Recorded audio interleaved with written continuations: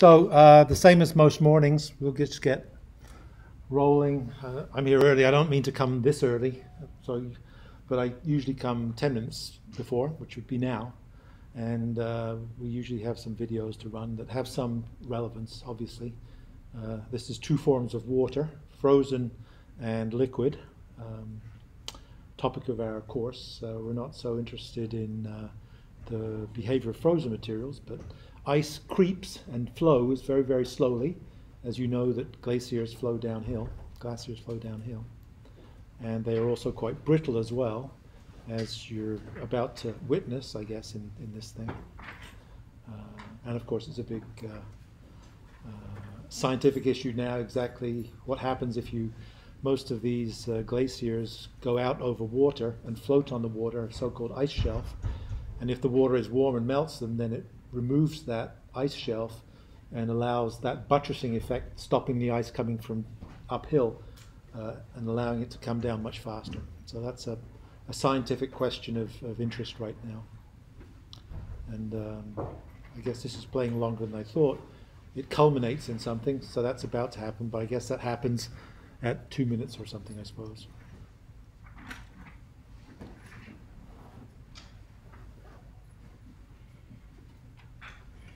Or at 1 minute 43. A lot of whooping and hollering, I guess. No idea where it is. But anyway, so the topic of our interest is fluids. I guess water in three forms represented there. Liquid water, solid water, and presumably vapor in the air as well, that you just can't see so easily. I keep the sound off because I guess I could play it because I don't record it. So yeah. So I'm just going to walk through these. Ready? This is kind of interesting as well. I think this is closed captioned. Rocks and a dirt slick started appearing. And I thought maybe that's pumice because they're large floating rocks. Then we started progressing into much thicker pumice. First we thought it was whale poop, and but then it became obvious.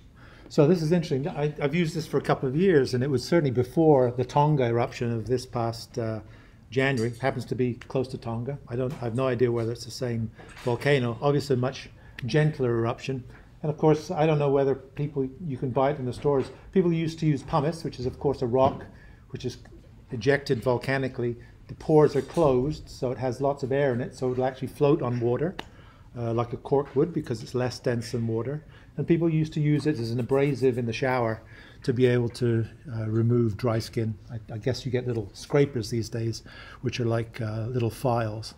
But this is just an eruption that occurred that put up a whole bunch of pumice field, probably rocks, probably smaller than the size of your fist, that will spread out over the width as far as it will go. It wouldn't want to stack up more than one pumice rock high, I don't think, and just sit on the... So anyway, they're just transiting across that. So again, buoyancy. We'll talk about buoyancy in this class. This is quite a tragic event. It's 6 months since the unthinkable happened. It took just seconds for the dam to collapse. So this is a tailings dam at a mine in Brazil, a few years ago maybe, run by Vale. Tailings is the rejected material. Once you mine probably from the color of the soil, it's probably an iron mine.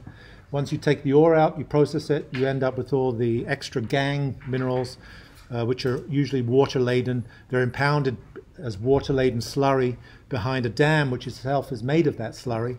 And this happens to be, in real time, a collapse that wasn't desired or wanted, that ultimately wiped out a village down below. It killed 300 people or so. So another thing related to this class, of course, is that one reason you need to understand these things, as we'll talk about later, is that as engineers, which many of you aspire to and many of you will become, public safety is part of your remit. And so you have to design things so they don't collapse. Accidents always happen, but it's your responsibility. Jumpers are away, jumpers are off. Your responsibility to guard against that, obviously.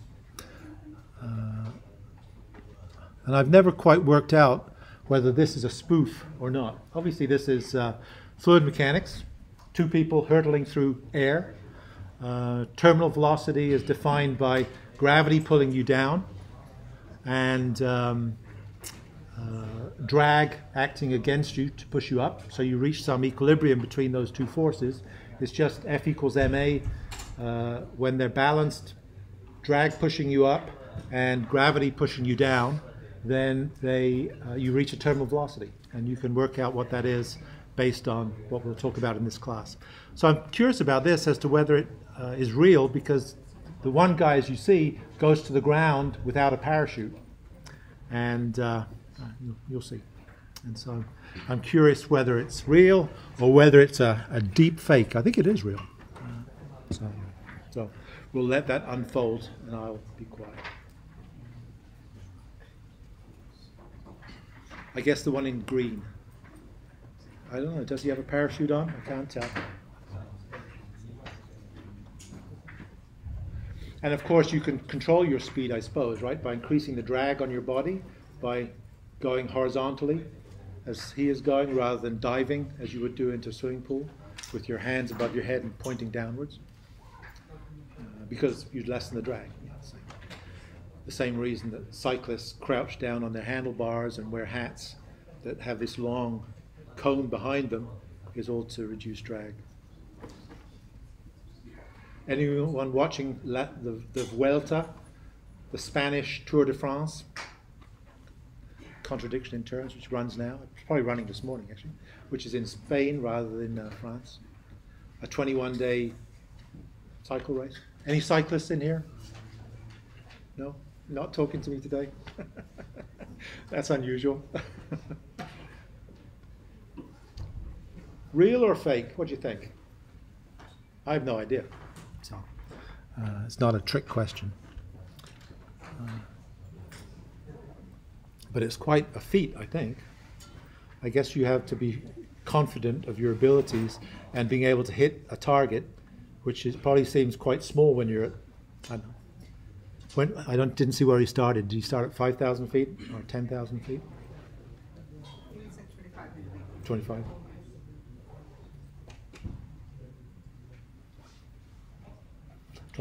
25,000 or 2,500? 25,000. Yeah, so 5 miles, right? Roughly. 5,000 feet in a mile. Yeah. So anyway, so that's that. Well, yeah. So we might as well get rolling, I guess. We're a few minutes early. All things are recorded. So now you have to listen to me instead of look at the eye candy that you have. Any questions, first of all, from last time? Anything you didn't understand or I didn't mention in our in my long 50-minute diatribe? No? Okay. All right. I'll turn this. So anyway, so the point is maybe that fluids are all around us. I guess I will use this. I guess I can put it in full screen mode. Yeah, I didn't say this last time, but obviously, well, and it pains me that I have to say this, but it's clear it's a problem everywhere, a ubiquitous problem, so in the US especially, and that is if there's an intruder, then it's run, hide, fight. It's self-explanatory. If something happens, get the hell out of here. 2 doors at the back. This door goes interior to the building and then up. I guess we're slightly below ground here. The windows are out here. But get out. If you can't get out for whatever reason, then hide, hunker down, barricade, do whatever you can do. And if there's an incursion, to use a euphemism, then you might as well fight, because these things often don't turn out well if you're passive. And so it pains me that I have to say that, but and it should pain you that you have to hear it. But it's a reality, unfortunately. So anyway, so self-explanatory. Hi there. Okay, what do I have on our list for today? So a normal day is starting off, me getting here 10 minutes early, running some videos, and then rolling into what we'll talk about. I use the course notes, which are on the course resources page, which if you haven't been to it already, I guess I could open this, and I guess I can do this. Course resources page actually is on my homepage from here. And so we mentioned this last time. You can download these course notes. These are the ones that you just saw on the screen that I'll be scribbling on today. You'll note that last Monday's class is already online, and you can run that in any mode you want, should you not have it. And it'll be the same for all other classes that we have. If I remember to turn the screen recording on, which I have done today. So that will be what's going on. Otherwise, oh, I didn't want to do that. Okay, I guess it stopped. In terms of what else? We didn't talk about group presentations. Probably too early to talk about that. There are some examples online, and so you'll be sometime in the semester, maybe week 5 or so, you'll be divided up into groups of about 5. We're a class of 120, so it'll be about what's that? 5, 10, 20, 24. Not me, 24 groups, and you'll do these presentations, some examples online. This looks too mathy. They're supposed to run about 3 to 5 minutes and can be of some fun fact that you can enliven your colleagues with by introducing it. They're all recorded. The easiest way to record it is to do it, make a PowerPoint presentation, and then to record the narrative in PowerPoint and then convert the PowerPoint into a movie. It's easy to do for a group of 5. If you use 5 individual slides, then each person can record their own narrative on the slide. You can combine them in a single deck, and then you can convert them, export them as an MP4 file or a .mov file, and then upload. People either upload it to Canvas or upload it to YouTube and provide a link. And so pretty straightforward. It's not onerous. It was worth 10% last time. It's worth 15% this year. Can be a fun thing to do. Just some. So around the 3rd week or the 5th week, you'll be put in groups. You'll be asked to meet. You'll be asked to forward a topic, and that will be your topic. We try and do it so there aren't repeated topics, just out of interest for people. This is a snap we used in class, actually, that people have used. Kelvin, Helmholtz instability. 2 liquids, different viscosities, placed above each other. It develops a series of waves, which is kind of cool, and explain exactly why that occurs based on the viscosity and the density contrast in the fluids. So find an interesting topic that you can deal with. So you'll get to do that as you go on. I'll mention again the homeworks. If you haven't found the homework and exams on Canvas, I need to ask this: who hasn't downloaded the homeworks and the exams? Is that the right way to ask the question? Fine. So, I'll repeat again. 7th edition of Munson are the questions. They're online. Don't use the ones in the book if you're using them.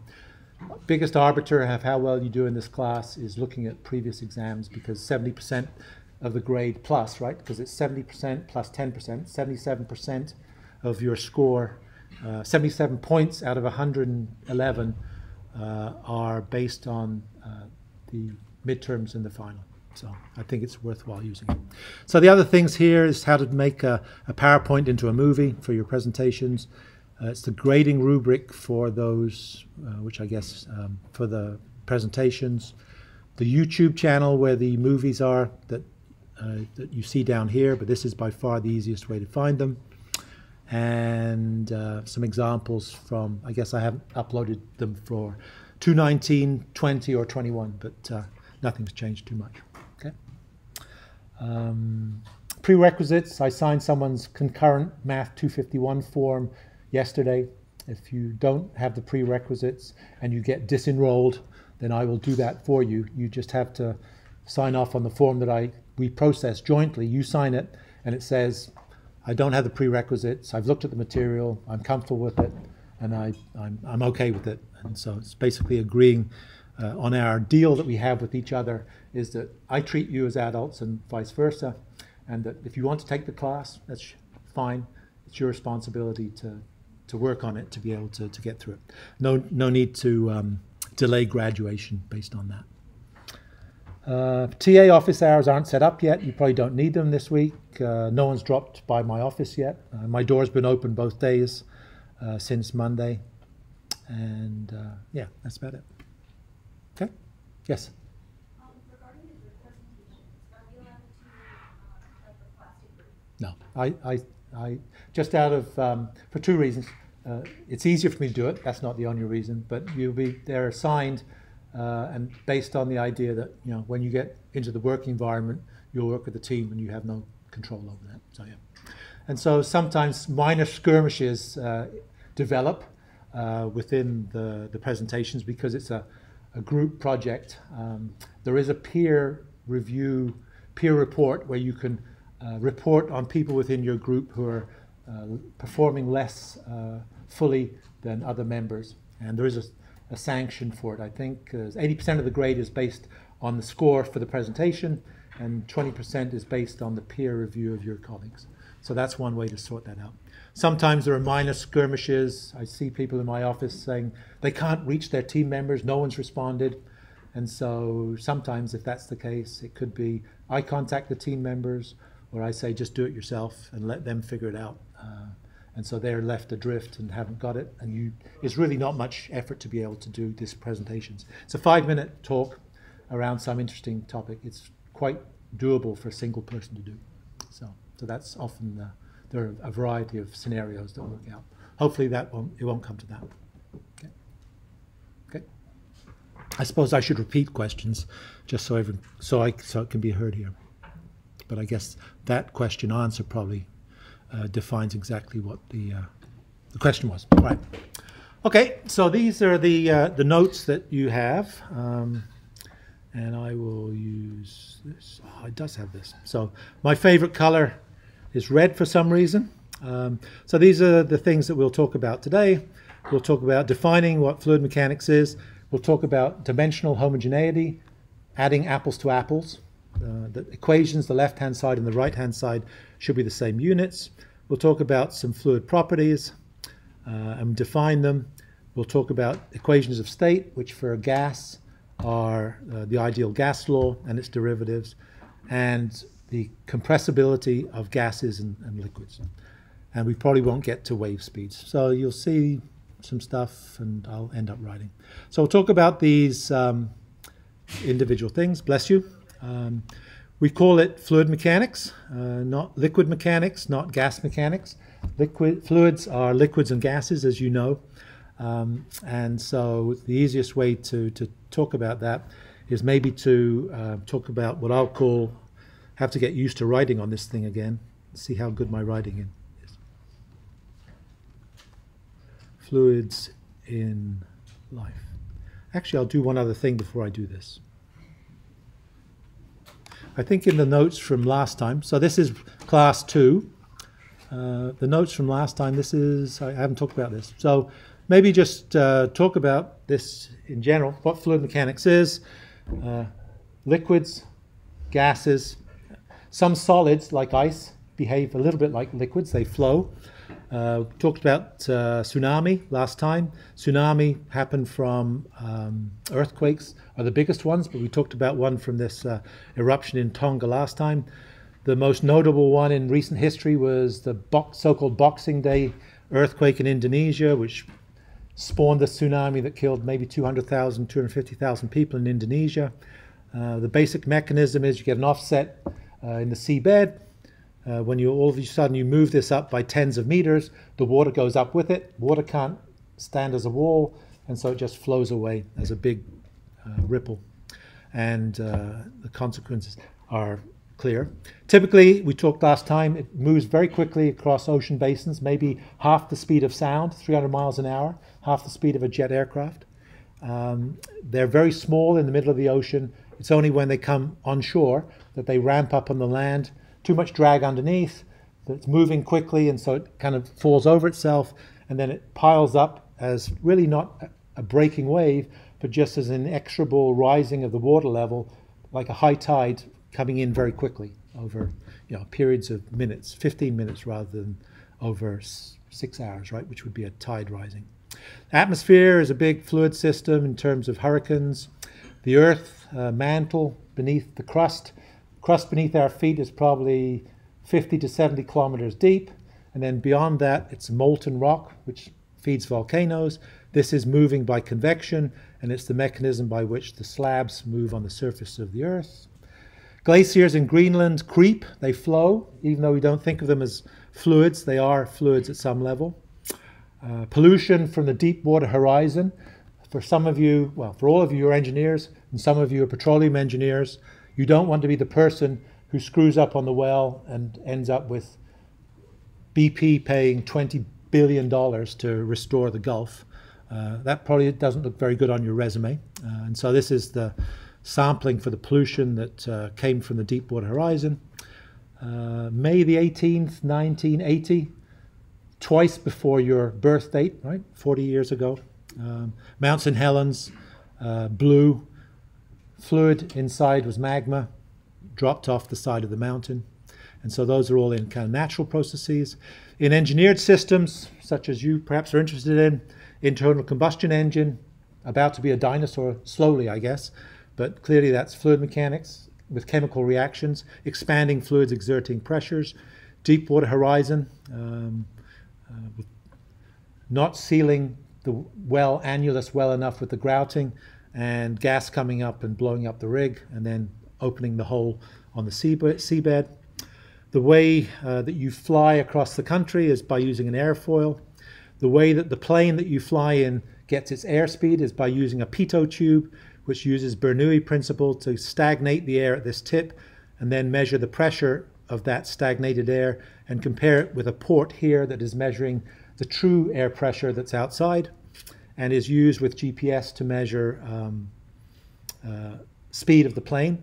A famous accident on Air France flying from Rio to Paris, where this got clogged with ice. It iced in a storm, so they couldn't get the airspeed. It fed into the servo control of the plane. Plane crashed and never arrived in Paris. A tragedy, maybe a decade ago, certainly within your lifetime.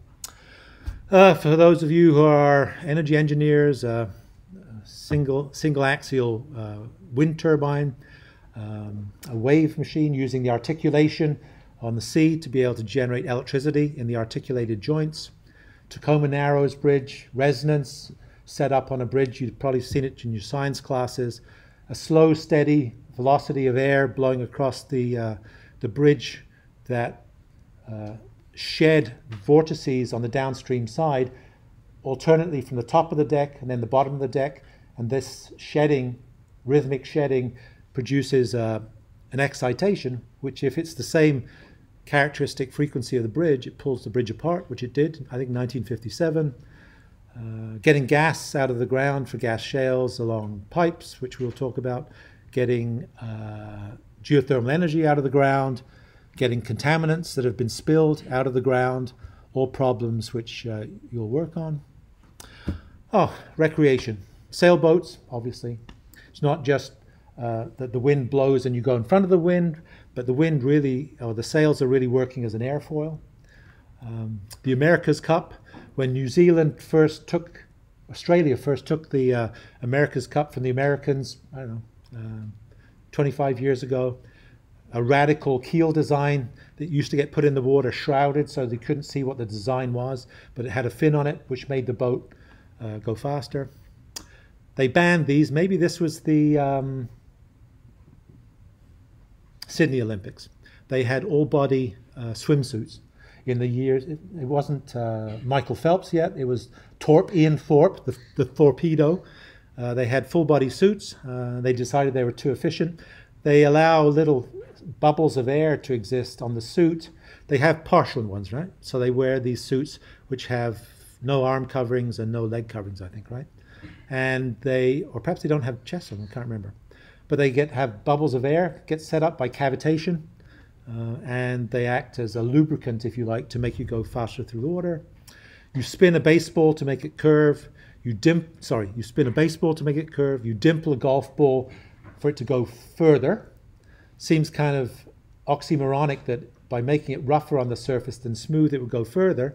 But what happens is that the roughness makes it go into a turbulent regime much earlier at a lower speed, and therefore when it's turbulent, the zone around it is much thinner, that provides drag, and so counterintuitively it's much more efficient, has a lower drag when it's turbulent flow around here rather than laminar flow.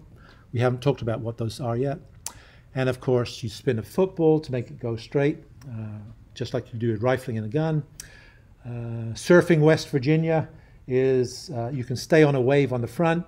It's gravity pushing you down on the front of the wave coming up underneath you, which is dragging on the bottom of the boat.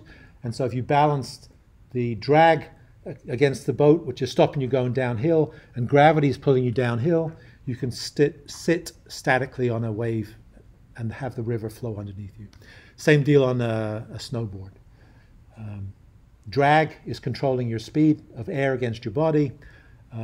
There's friction, but not very much on the board, which is also pulling you back, just like drag on the bottom of this board. And gravity is pulling you down. So a lot of things that we do, there's a competition between gravity and other fluid forces, which we can use to, for instance, define velocities. How we stay static on a wave. We can tell the velocity of this guy falling through the air from that balance. And it's all related to F equals ma. All right, so let's get down to some real stuff. So fluids in life. We've made the case that this is fluid mechanics. And so let's see, I've got to get used to this. I guess I will do this. So I do this purposely so that if you want to write, then you can. If you want to not write and view the videos, then that's fine too. It takes a bit more time because I'm drawing 3 boxes. So we have 3 materials that we could think about. First is a solid, the second is a liquid, and the third is a gas. And so obviously for fluids, these are kind of the ones that we're interested in, a liquid and a gas. And we'll talk first about properties. And so I'm doing it specifically this way. So I mentioned before we'll work in SI units, Système International, right? And so for us, the units are mass, which is a kilogram, length, which is a meter, and time, which is a second. We don't use temperature, but in the book, the symbol they use for temperature is theta, which is Kelvin or degrees centigrade. We'll talk about those today, degrees Kelvin or degrees centigrade. So in terms of the properties that we need to know, density is in units of kilograms per cubic meter. The term we use for it is rho, which is density. We'll use that throughout this class. And in terms of these, I just use, this has a high density, this has high or low density, and this has gases low density. So a solid, you know what a solid is. If you put a force on it, it maybe deforms. So if I put, for instance, a shear stress on the top of this, maybe this would deform to look like this. When the force is taken away, if it's elastic, it would bounce back again. Certainly if I squeeze this, it moves an imperceptible amount, and then it springs back as soon as I release that. A liquid fills the container which it's in, but not above a free surface. So that's different. And a gas, of course, fills the container completely and expands to fill that container and is constrained by some kind of pressure that constrains it. We talk about viscosity.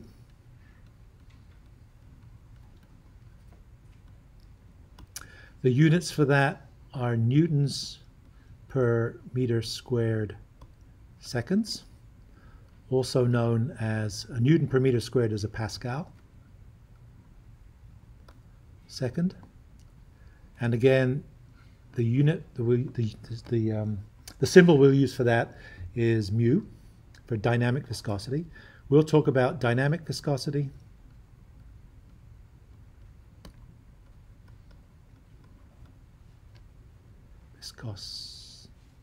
Viscosity. We won't, we'll talk about it on Friday. We use Newton's law of viscosity, which is the shear stress applied to a body is equal to the velocity you're shearing it at over a characteristic length, and this term here is the dynamic viscosity, mu. And so for viscosity, well, you know what viscosity is. Treacle is a viscous material. Gas is not a very viscous material. And so if we took these, this is highly viscous. This is medium viscous. I guess I could have used, it's both. And this is low viscosity. So I got that. We will talk about compressibility.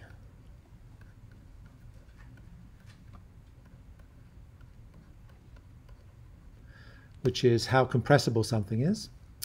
The units of compressibility are 1 over stress, 1 over pascals, which is the same as 1 over newtons per meter squared. And the unit, or the term that we'll use for that is beta. We can also talk about bulk modulus.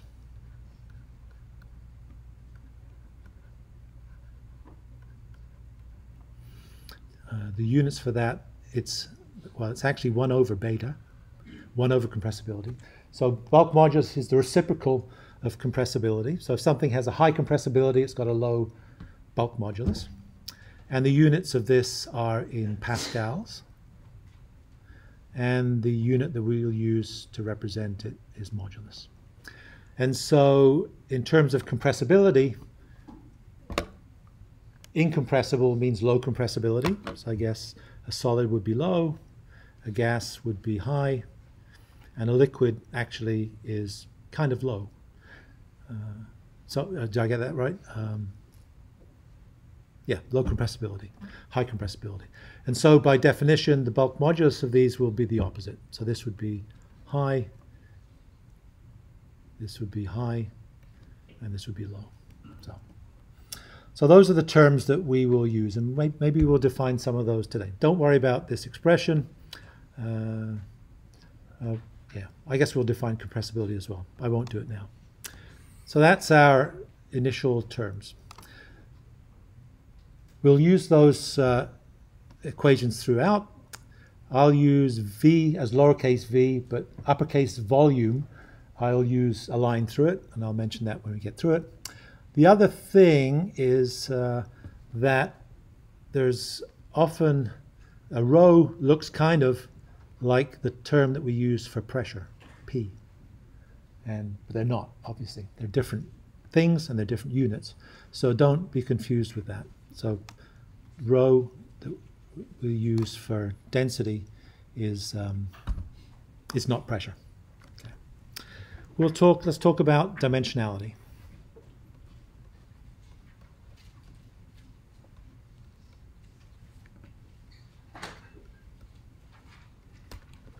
I'll get used to writing soon enough. And so what is, so always when we have equations, we want to be able to add apples to apples. So that both sides of an equation should be the same. So for instance, perhaps the easiest way to demonstrate that is just to talk about something like a quantity such as area. And if you wanted to know the area of something, so if you want to know the area of this block here, my drawing will get better as I go on. This is x1, x2, y1, y2. You know that the area is just equal to the integral, double integral, I guess, dx dy. If you integrate it between x1 and x2 and y1 and y2, then you end up with something that looks like x. If you substitute the limits, you know how to do this. It's elementary. x2 minus, well, it's x y plus c, and if you substitute limits, it's just x2 minus x1 times y2 minus y1. And so merely to make the point that the units of this obviously are in meters squared, SI, which is the same as length squared. You can't, the area has to be that because you know that, but you can tell from this, x and y, you can tell directly from this that the units of this on the left-hand side should be this because the operators are written in terms of those lengths. Forget about the d's, very small changes, and just take the x and y's and that will give you that. So A has to be in units of length squared. The right-hand side has to be in the same. Some equations that you'll use in petroleum especially violate this agreement because you work in strange units. But those units, you have to use very specific units in the equation to get the right answer. In an equation that's dimensionally homogeneous between the left and the right side, you can use feet, you can use inches, you can use meters, you can use whatever you want, and you'll always get the right answer in that, in terms of that. And so that's important. So for instance, if your equation on the right side would be in units of dx, dy, dz, you immediately can tell that that equation is wrong because the units on the right-hand side don't match up to what they should be on the left-hand side. And so dimensionality is a useful thing for us to know because it can't tell us whether an equation is right, but it can certainly tell us when an equation is wrong. So that's one way of looking at dimensions. Another example would be to look at the Bernoulli equation, which we haven't dealt with yet, but you've probably seen in your previous classes. And in this class, we'll use uppercase z, not uppercase, as the vertical dimension. And so Bernoulli acts with a fluid traveling between streamlines. And it takes a fluid which is present at a location z, has a pressure attached to it, not density, and is moving at some velocity. And so I'm sure you've seen Bernoulli's equation before. And so if we write Bernoulli's equation down in the way that I like to write it,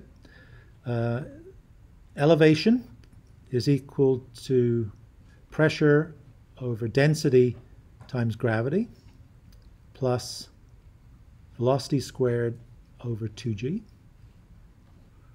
That's a g, not a y. And that is constant along any streamline.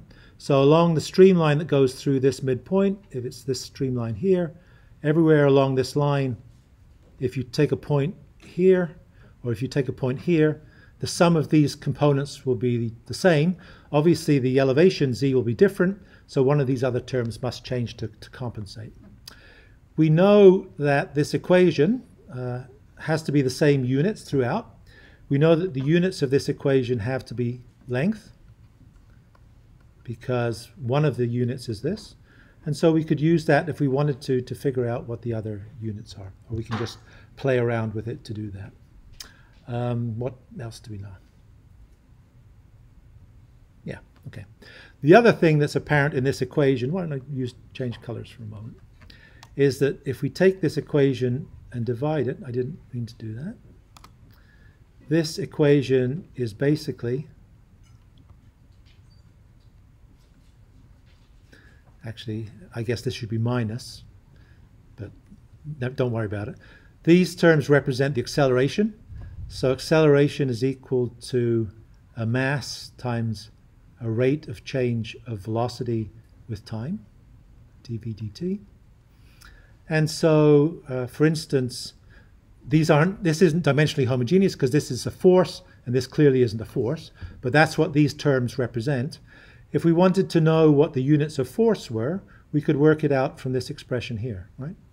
We know that the units of force have to be mass. We know that velocity is in terms of length over time. And we know that dv dt is rate of change of time. So we have another time on the bottom. So this term here is meters per second squared, an acceleration, which is, we know exactly what that is. And so by definition, the units of forces have to be units of mass times length times t minus 2. And so it would be, if we look at SI units, it would be kilograms, meters per second squared. So a Newton is the force required to give a kilogram an acceleration of 1 meter per second squared, right, by definition. And so that's exactly what a Newton is, and that is in terms of newtons. So we can do some interesting things to play around with these. The other things that we can play around with is that we can, since we know that these are all the same dimensions, what we could do is we could take two of these at a time. And if I take these two right-hand ones here and combine them together, which ones am I going to do with which? I'm going to take this and divide it by this term here. So pressure divided by density times gravity. And if I divide by this term here, v squared over 2g, then what I can do is I can get rid of this, I can get rid of this, and I have an expression which now is pressure divided by rho times v squared. There's a 2 in there, don't care about it. This term is called an Euler number.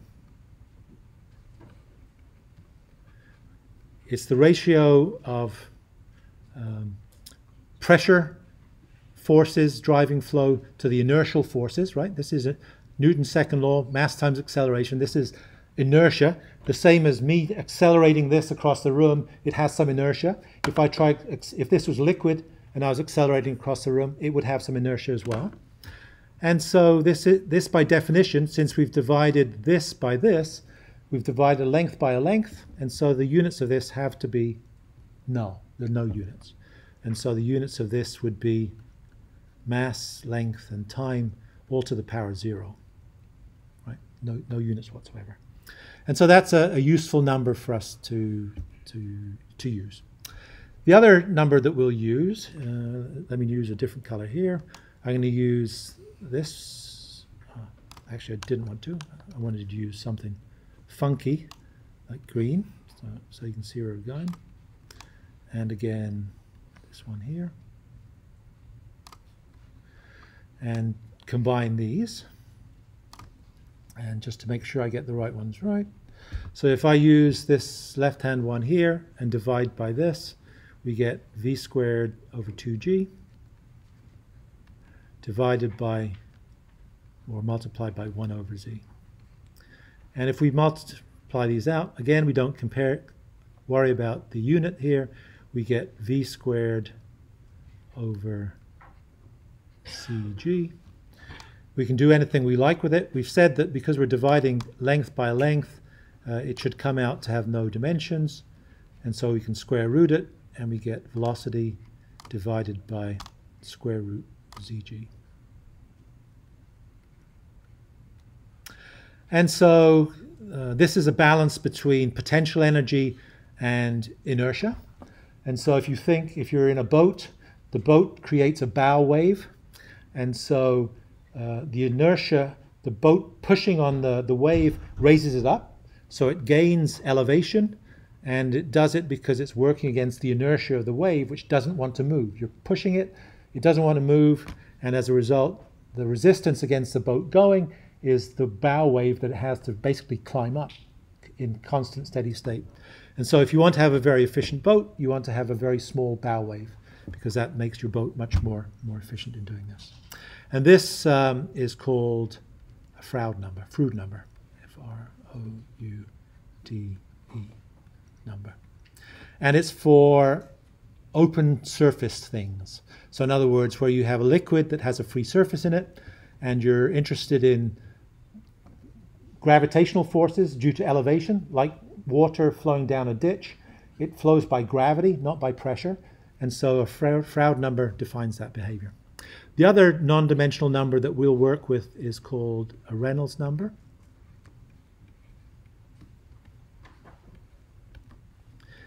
These are all ratios of forces. So this is the ratio between inertial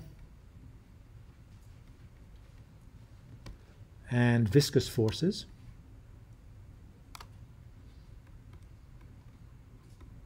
Forces, I guess, both top and bottom. So this term here is the inertial force. There is no viscous force in this. Bernoulli's equation is for an inviscid fluid, a fluid that has no viscosity, which is a good approximation for many fluids, surprisingly, even though every fluid has a viscosity. And the magnitudes of this would be a velocity, a length scale, a density, and divided by a viscosity. Velocity, not volume. A length scale, I chose not to use Z, I could have done.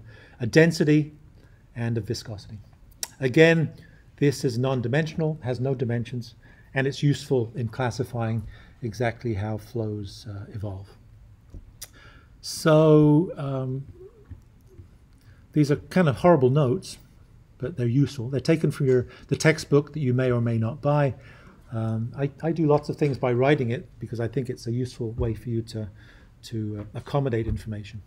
One thing related to dimensional homogeneity is that in our 9th week, we'll talk about a thing called Buckingham pi, kind of an interesting name. Buckingham pi theorem. Buckingham as in a person's name, pi as in the number, 3.14, and a theorem as in a way of defining things. And it basically says that if you're doing some experiments, you can take all the experimental variables of density, viscosity, velocity that you have in your experiments. You can define the dimensions for those quantities, such as if you're working in lengths, it has units of length, mass has units of mass, density has units of mass per unit volume, kilograms per meters cubed. And there's a formal way to take those units and describe the non-dimensional groupings of parameters. So how you might group density and pressure and area and velocity of flow in a single coefficient or a few numbers of coefficients to do the minimum number of experiments that you can get away with to be able to completely define your system. So it's an incredibly powerful tool, not just in this class, but in your lives as you go on to your engineering. And so this is just to make the point that I prefer to use the MLT system, mass length time, but there is another one called the force length and time system, where you work in terms of units that are forces, lengths, and times, but they're essentially the same. And it just means defining things up into the appropriate parameters. If you look in terms of here, you'll see this. This is what we talked about, temperature. The book, should you get the book, it uses theta for temperature. So it's a fourth one. I guess it would be a fourth parameter here if you wanted to use it for both of these. And of course, you can determine the quantities of things. For instance, if you wanted to know the quantities of viscosity, How would you figure that one out? Well, you don't know yet, but you know that Newton's law of viscosity is this. We said before that the shear stress you have to apply to a fluid, say wind blowing across the top of the ocean, the shear force you have to apply on the top of a fluid to move it gives you a gradient of the velocity as you go down from the surface over length of depth as you go down. So this is velocity, this is length, this is viscosity. You could rewrite this, I suppose, as viscosity is equal to shear stress multiplied by length divided by velocity. We don't really know what shear stress is. A shear stress is equal to a force over an area. A force is equal to mass times acceleration over area. So I guess we could take this and we could put it here. And so if you want to get the units of this, shear stress would be mass. Acceleration is length over t squared. So that's mass, acceleration. Area is length squared. And we're left with length over length times divided by time, right? And so let's see if I've got it right. It's going to be mass. You can get rid of some terms, right, in this. You're probably better at this than I am. Length squared, length.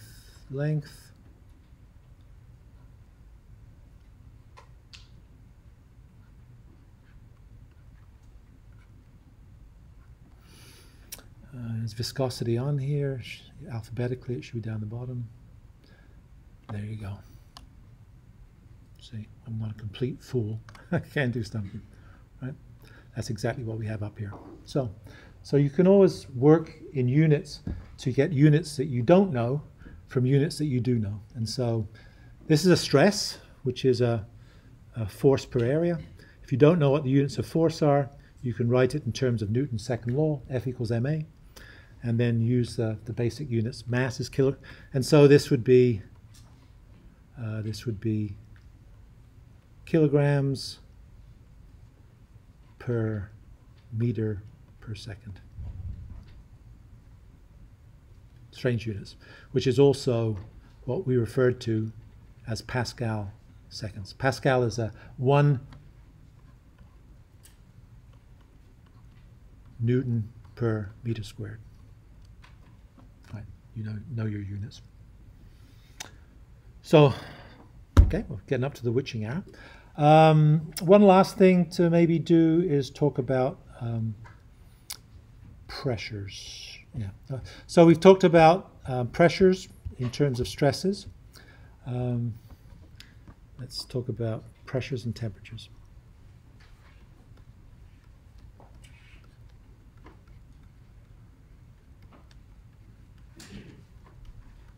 So I looked at my watch. I see we've got about 5 minutes to go, so we can clear this up.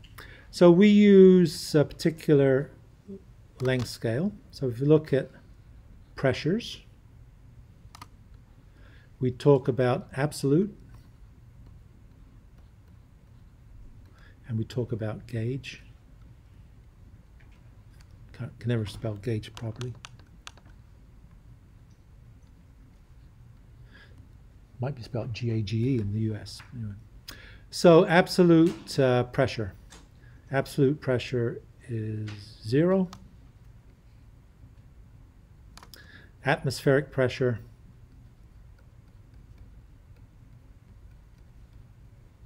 is 1 bar. Bar as in barometer. And 1 bar is equal to about 101 times 10 to the 3 pascals. So 101, that's 101 kilopascals. You know this as well, right? The units. Kilo is 10 to the 3. Mega is 10 to the 6. Giga is 10 to the 9, etc.